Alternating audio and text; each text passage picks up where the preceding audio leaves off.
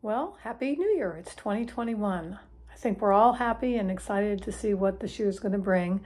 2020 is history now, and a lot of good things happened in 2020, and then certainly we had a whole host of challenges. For the real estate market here and on Hilton Head in the Low Country area, as well as many parts of the country, it's been like a feeding frenzy. I wanted to give you a feel for the market at maybe just at a kind of a high level, and a few just top level statistics, just so you get an appreciation for what happened in 2020 and what we can expect to see in 2021.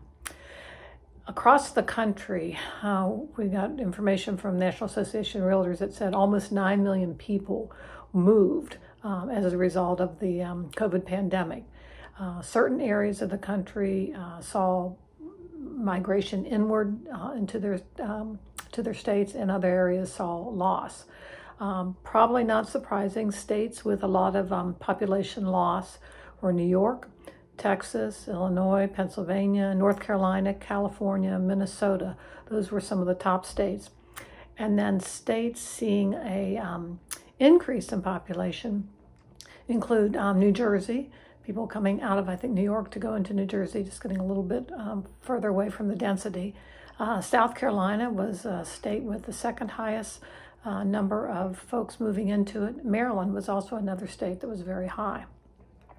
When we look at the area that we operate in here, the general low country, it was an amazing year in terms of real estate. People were busy all year long.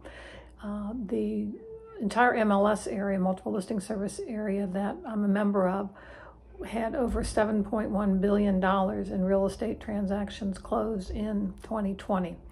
And that was representing almost 15,000 transactions. Numbers that are hard to kind of fathom. In Pines, which is the primary market that I work in, we had $1.1 billion worth of closed transactions this year, amounting to about 1,124 closed transactions. A huge number. To put that in perspective, a few other communities here, Palmetto Dunes had $595 million worth of closed transactions, which equated to about 800 transactions.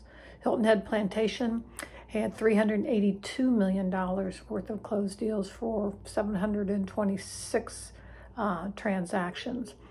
And that's a lower price point market. Let's say Hilton Head Plantation's lower price point market than Palmetto Dunes or Pines, but the volume of activity was huge. Forest Beach had $343 million in closed transactions. Wexford had $136 million, representing over 150 transactions. That was huge. Wexford market had been slow the last few years. Looking off island, Palmetto Bluff, which is a growing community, lots of new construction, new homes, had $456 million worth of sales, representing about 519 transactions. Berkeley Hall, $75 million in closed transactions, 137 closed transactions. So it gives you a feel for the volume of activity. What we're going to be faced with going forward in 2021 is finding more properties for buyers who are interested in buying.